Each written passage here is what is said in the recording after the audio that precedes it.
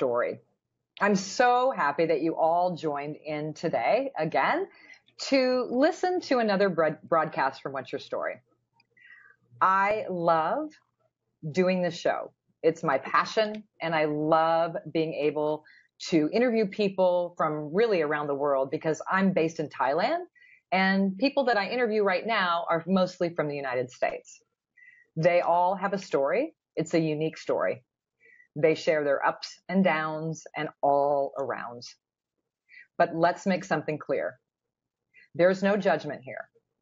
And I really want to hit home with that because it's not up to us to say what someone should or shouldn't have done. Just this is about everyone's story. So today, let me see here, one moment.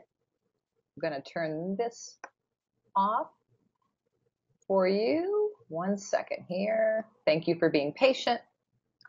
And there we go. Okay. So today I have a guest, and her name is Dr. Annie Bacon. She has the same last name as I do. I wonder why. Well, that's because we are related. She is my, by marriage, nephew's wife. She's a wonderful woman, and she is an optometrist. Dr. Annie Bacon is a lifelong Oregonian, so she's from Oregon, who has been providing eye care and eyewear service throughout Portland for nearly a decade. Dr. Annie is vibrantly active in the community. She's worked extensively with organizations supporting our community's most vulnerable citizens, traveling and volunteering with the Sebek Foundation throughout Cambodia was a life-changing experience. She grew up in Beaverton. She graduated from the University of Oregon with a Bachelor's of Science and earned her doctorate of optometry from New England College of Optometry in Boston. Upon graduation, she recognized and awarded the Practice Management Award of Excellence. After being wooed into returning to Portland, Dr. Annie married her college sweetheart in 2011 at Lansu Chinese Garden in Portland, Oregon. Dr. Annie's personalized approach allows her to develop long-term relationships with her patients, and she is grateful for the opportunity to provide optometry services to her friends and neighbors in the Portland community. Dr. Annie Bacon is passionately active and cares deeply for her community. She's chaired the Junior League of Portland. She has been part of Stop Human Trafficking Committee. She has done so many things in her community, and I have posted all of those on my website, www.kathybacon.com. So you can go there, you can read all of her accolades, believe me. And you can find ways to get a hold of her on my website. So, but one more thing I want you to know that really struck me and made me feel very good inside is the mission of the eyewear department. And that is practice with purpose, locally and globally. So I am so glad that you all get to meet my relative and learn about optometry today. So there she is. Hi, Annie. Hi, Kathy. Thank you for having me. Oh, absolutely. I'm so excited to have you and see you. And it's just always amazing about the internet that you are in Portland, Oregon, in the United States, and I'm in Thailand. And here we are getting to share some time together and talk about what you do, which, by the way, is pretty amazing. And as you can see, Dr. Annie is still in her office. So she's a dedicated doctor for sure. So tell us, what and why did you become an optometrist? So my initial interest in optometry and just the eye health profession started when I was a kid. My parents are originally from Thailand. And so I was born and raised in Portland, though obviously you just said that. So we would go back to visit every few years. my grandparents. And my grandmother, each year, she slowly started losing her vision. And I remember as a kid asking family, what's going on with our grandmother? Why is she going blind? And at the time, they pretty much just said, oh, it's just part of getting old. That's just what happens. And it wasn't really until I was a little bit older, my sister and I were talking, because she's also in the healthcare profession, but we realized she probably just had cataract. And the sad thing about cataracts is that it's completely fixable and treatable with just a simple surgery like cataract surgery. And it is one of the leading causes of blindness. And I don't think the family, I think they just didn't realize it. It was just simply they had no idea that it probably was cataract. So that really was my first thought of like, well, that's silly. That could have been fixed. Or well, why did they not know about it? And that was my initial interest in optometry. I mean, the bonus about optometry and just the optical world is it also kind of combines the medical device part of allowing someone to see clearly with glasses and contacts, but also the fashion aspect. So that's the fun part, because you can also get someone to see well and make them feel really confident and pretty in what they're accessorizing with. So that was kind of the bonus. Well, glasses have come a long way, haven't they? I mean, I love my glasses now. When I was younger, I couldn't stand wearing my glasses. I would hide them in my purse, everything else. But now they're so stylish, So, and your grandma did someone finally have a look since you realized it? Or was it kind of like, okay, grandma, I mean, we've learned from grandma. Right. So by the time we realized it, it was really in high school, and they had already passed away she had already passed away by middle school. But thinking about it, so she was mainly upstairs in the house, and there was a big balcony, but because she really couldn't see, my aunts or uncles would have to just kind of walk her outside to let her go outside, carry her down the stairs. And so it was one of those things where obviously if we had realized it at the time, we would have said something, but we were too young at the moment. Yeah. Of course. So, you would have done something about it. Of course you guys would have. But it's interesting to hear you say that later in life, when you started going to school and college, that you thought about it and it became something that you became very interested in, so that you could help other people, with their eye care, because it is a big deal. I mean, eye care is not just something people kind of take it for granted. I think sometimes it's something you should never take for granted. It's interesting, right? Because I think I believe, like I've read something where they say the number one fear people have is going blind, yet people do take it for granted, not realizing that a lot of the different types of disease that can occur, at least visually related, typically is painless. So you really wouldn't know if something was going on unless you went in on a more annual basis to make sure the baseline, everything's okay, and then ensure it remains healthy. So, but you're right. Yeah. Wow. So there's so much competition now too with optometrists. Like there's franchises, you've got that department in a hospital. Why did you decide to open the eye department aside from these other options? Right. So I think a lot of the commercial places, online retailers, all of that it's not new. It's been around for years, even probably a decade. What I wanted to do was really provide my patients with a different type of standard of care, the kind of care that I would want. I care more about establishing a relationship and getting to know an individual, find out what their problems are, and see how I can help fix that or find solutions for them. And I don't feel, in my opinion, that I would have been able to do that in a different setting. Deciding to open eye department in Portland was also a very well thought out plan to choose Southwest Portland, because we're downtown, but we're kind of on the outskirt a little bit of downtown. And I really wanted like a neighborhood feel, a family practice. And I feel like we kind of have that now in this little tiny area of Southwest. So it's been really fun to see the community grow and have our patient base grow also, from like little kids to grandparents to families visiting from out of town.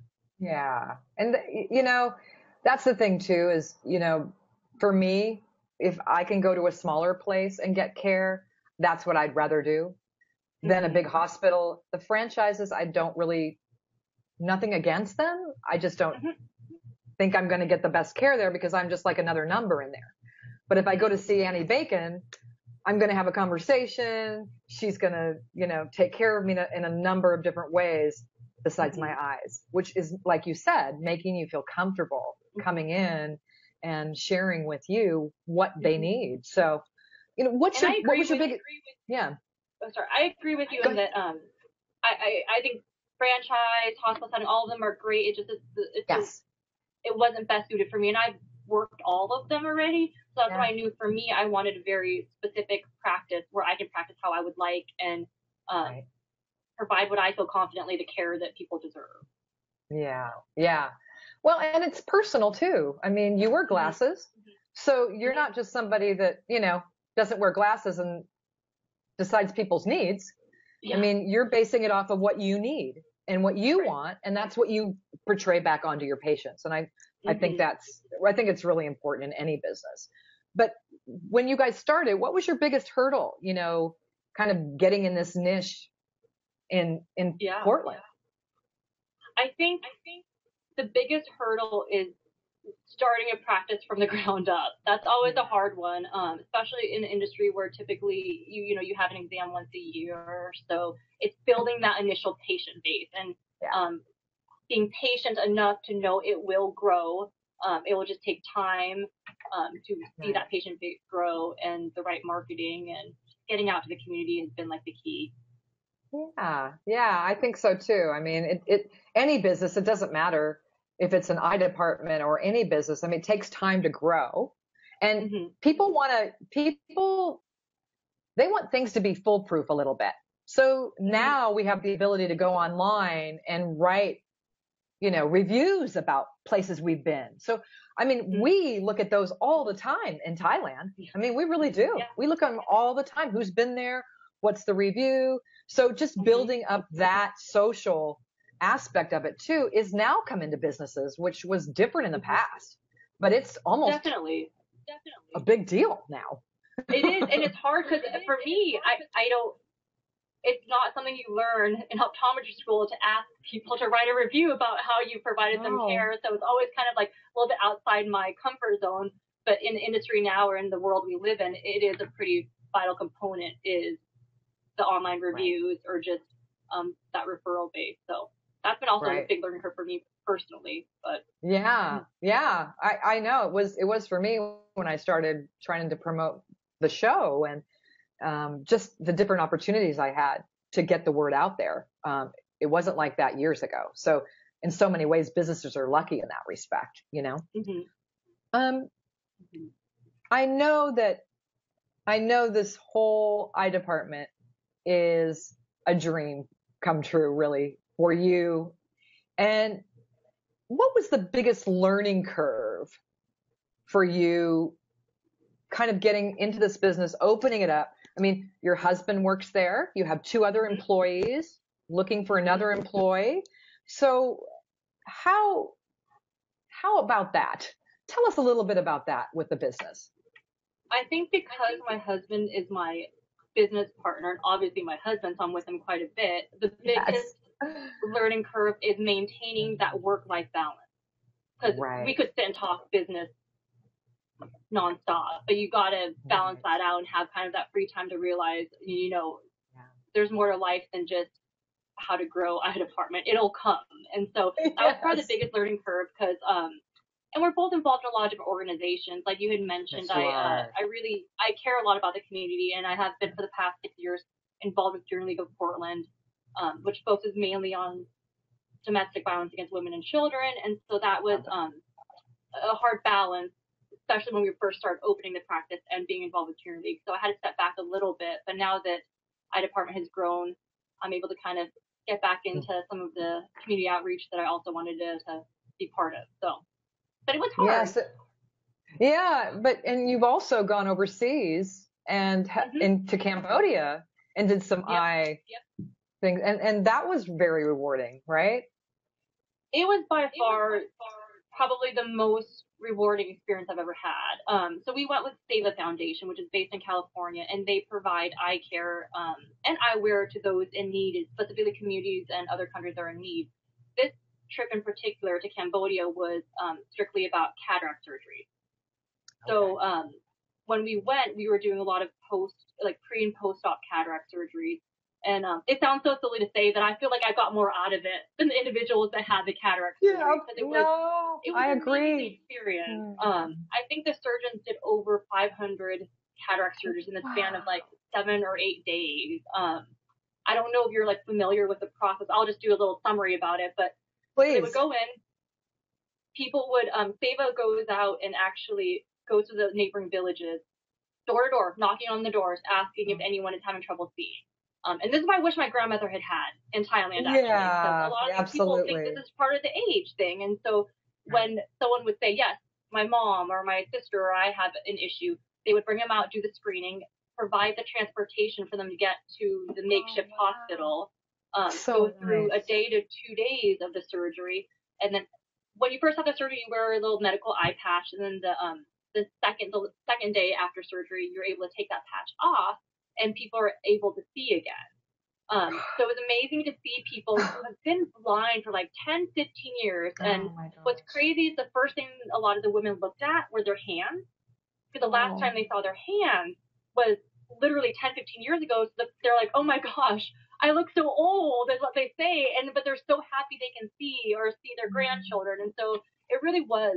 That's what I mean. I feel like my husband and I got more out of it than they did. It was very moving to have that experience. And really that's how we came up with our mission statement, was when we were in Cambodia, to practice purpose locally and globally. So it was something I definitely would like to do again. And you're right about that. Anytime I've had the opportunity to give,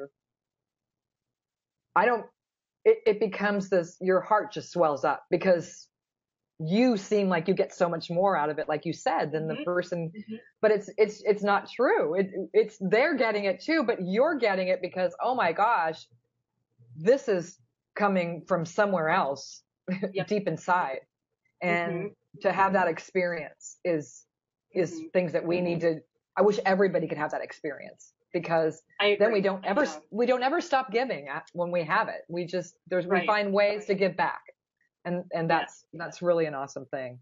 And which leads me to, which I love about your practice, because I read a lot about it on your website, is the iHeart program. And can you tell us a little bit about that? It's a iHeart Baby program that you have at your practice. Yeah. So the iHeart Baby program is, it was developed initially because I actually had met a senior in high school who came in for an exam, and he had really poor vision. And throughout the exam, he was telling me how when he was a kid, he always really wanted to go to law school and become an attorney. Because school was so difficult, he was like, I'm just not going to do college or law school. I'm just going to go straight into the workforce, which, again, is completely fine.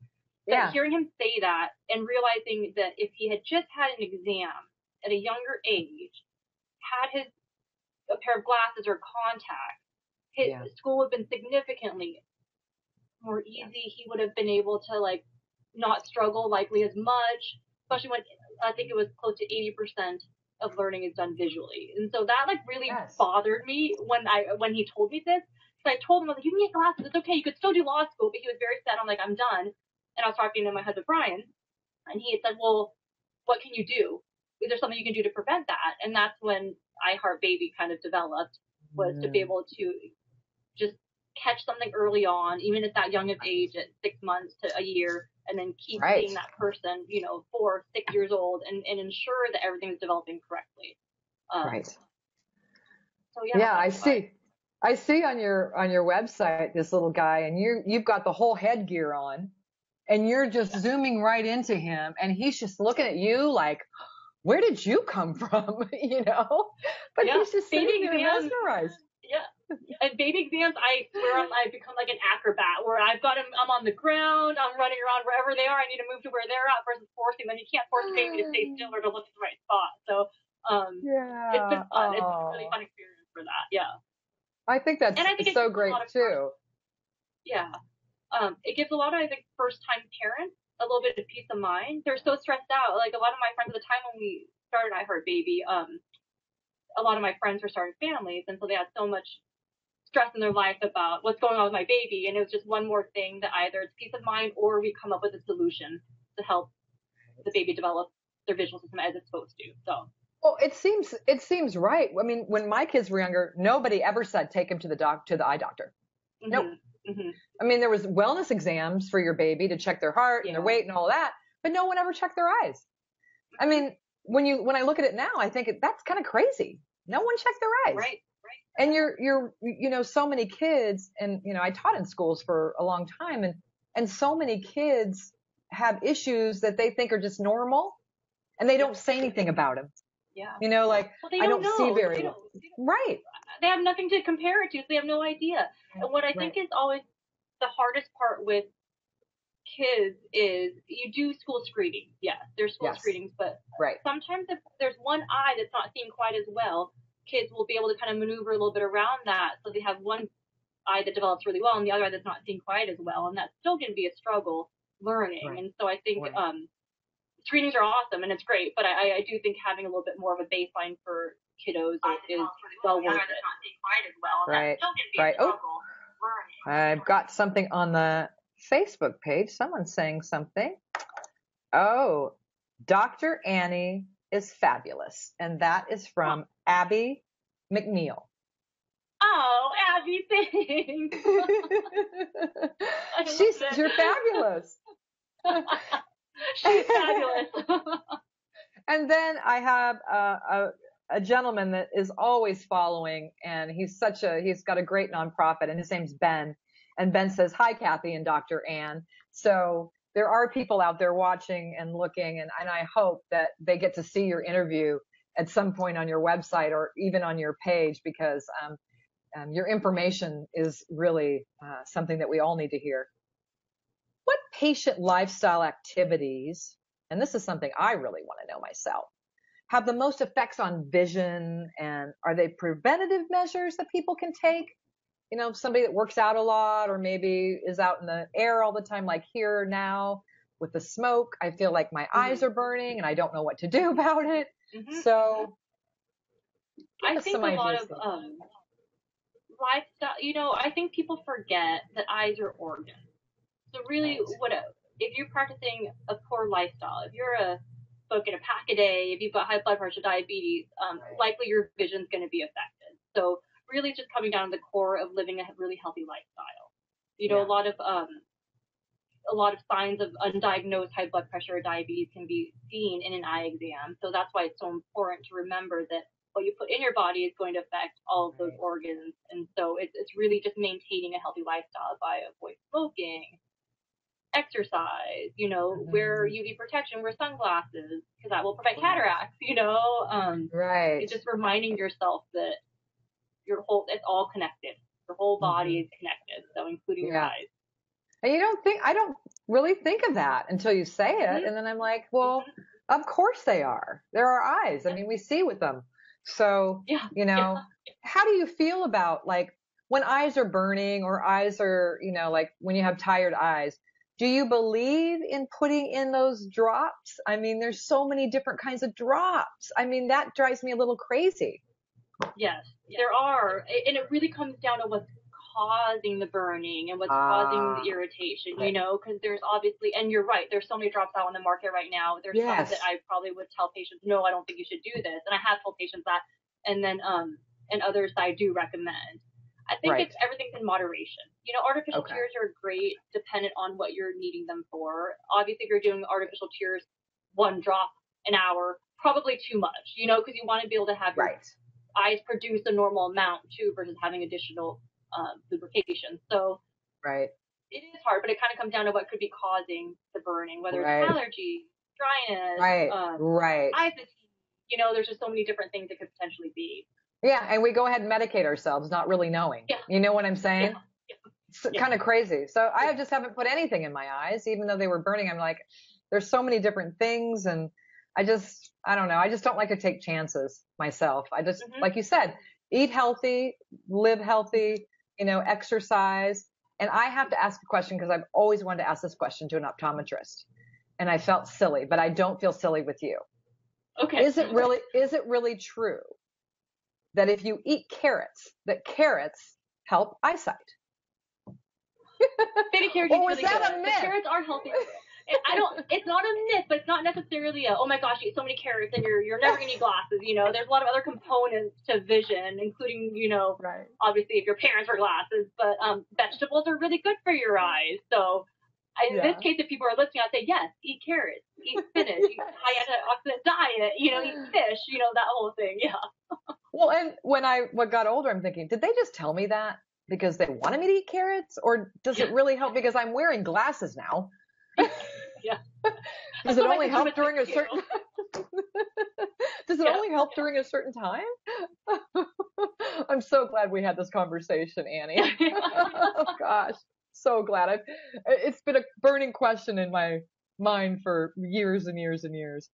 Can you give the audience a little bit of information about their vision and how daily activities impact their vision? What are some ways that they can, do some healthy eye preventative exercises? care? Yeah. I think in our society right now, where there's electronic devices everywhere, there's iPads, there's e-readers, there's computers, there's electronic billboards. I think our world is pretty much in front of us at this point in devices, and I think it's really important to try to realize when you're looking at what I call focal points, if you're reading a book or look at your computer, it's not natural for your eyes to be fixating at one spot for hours on end. Your eyes they're like muscles, and you need to be able to focus in different areas. So I usually like to tell my patients the 20-20-20 rule. So every 20 minutes, if you're sitting at a computer, look at something a good 20 feet away and focus on it for at least 20 seconds. Just so that way you're not fixating only on your computer or on Netflix or whatever it is you're looking at. It's very important to give your eyes a rest. You don't want to overwork the eyes or overstrain. Just like muscles in your body. You don't want to exercise, but you need to stretch. You need to give your eyes a break. Well, and also, if I'm on the computer for a long time, my eyes bug me. But then not only that, but then that leads to a headache. And then, so it kind of, it does a little bit of a different effect then from your eyes to your head. And then, I mean, I really try. When I was first here, I was working a lot on the computer, and my eyes were always strained, and I always had a headache. And I'm thinking, what is wrong? Well, maybe you should get off your computer for 5 minutes and walk around. Like you said, just get up and move around a little bit and not be so focused and centered on that computer, because we all are there. Like you said, right now, this is the world. I mean, if you're not on your phone, you're on your computer. If you're not on your computer and your iPad, I mean, it's one thing after another. So we're constantly using our eyes now. Whereas before, it really wasn't like that, but it is now. So eye care is very important. And I have to tell you, Dr. Annie Bacon, I'm really glad that you're out there in the world doing what you do. I must say. So, is there any advice that you would give to my audience about what they can do on a daily basis to do their eyes, which you said, computer, really take care of your eyes? What about how often do you need to go in for a checkup to have your eye vision done and all that? Is that once a year, once every other year? How does that work? I think once a year is what I typically recommend. Once a year is what I recommend. It's just, you kind of get that baseline, you make sure everything's nice and healthy. I think 2 years, dependent on, it's just too long to wait at times. I mean, 2 years is obviously better than 4 years, so usually I tell people once a year is what's recommended. Hopefully everything will stay nice and stable, but going longer than that, it's just not worth it. Your vision's just too important to not go once a year. Just like I normally go once a year routine checkup to my primary care doctor, even though I'm relatively healthy and will be probably told I'm still relatively healthy. Same idea. Right. And we just taking care of everything from the ground up, of course, is going to affect your eyes. It's not, I mean, you can't just, like you said, smoking. I mean, if you're smoking, that's not very good either, because the smoke is going in your eyes. If you live in an area where there's a lot of pollution, then again, your eyes are being affected. So you really have to, I mean, I think I go once a year, and now I'm due to go again. I didn't go here in Thailand, but I'm due to go again. So I might have to wait till I get to Portland. You should come. Yes, come and maybe just see you this summer sometime. Yeah.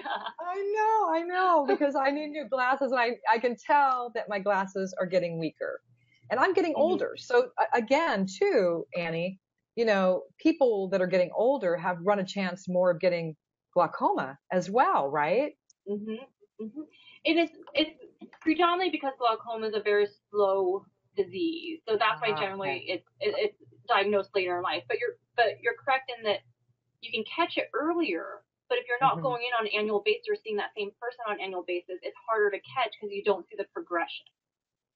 So that's why also I feel like it's very important for the annual exam to check pressures to make sure that the retina is healthy, the optic nerve is healthy, just to ensure that there's no signs of glaucoma or macular degeneration or any of the slow process disease that can occur. Yeah. Well, before we go, is there any advice that you can provide for the audience, or is there any parting words that you'd like to say to everyone about taking care of your eyes? Because it's very important. For those of you that don't think it's not a big deal that you need to check out your body and maybe not your eyes, that's a little bit wrong. We know that. That would probably be my parting words is it really, generally eye exams are about 45 minutes of your time. It won't take very long, but it's really important to make sure everything is staying nice and healthy if you want to maintain good vision. Right. It's just well worth it, especially with all the electronic devices out there at this point. There's so many different small aids you can get when it comes to low prescriptions to help with computers to prevent any eye fatigue. Of course, I'd love to have patients come, but I care more about just be seen. You don't have to come back from just be seen. Make sure your eyes are healthy. That's the takeaway. Vision is too important. Yeah, it is too important. To take it for granted. Yeah, you're absolutely right. And if you are in Portland area, which I know we have some people that always watch from Portland, you might want to go see Dr. Annie and tell us the best ways that someone can get a hold of you. I know what I love on your website is that you can actually schedule your own appointment, which is very cool for people. So give us that web address. It is www.eyedepartment.com. Super easy. You can go on there and schedule online. You can also call if you'd like. Our phone number is on there, which is 503-227-0573. We try to make it as simple as possible.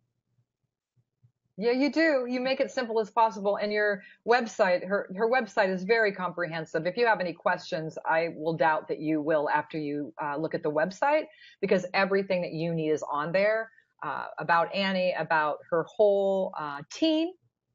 That information is on there. Like you said, you can go ahead and schedule your appointment there. So you make it so easy for us. So I don't think there's a reason that we shouldn't be checking out our eyes. That's what I think, Annie.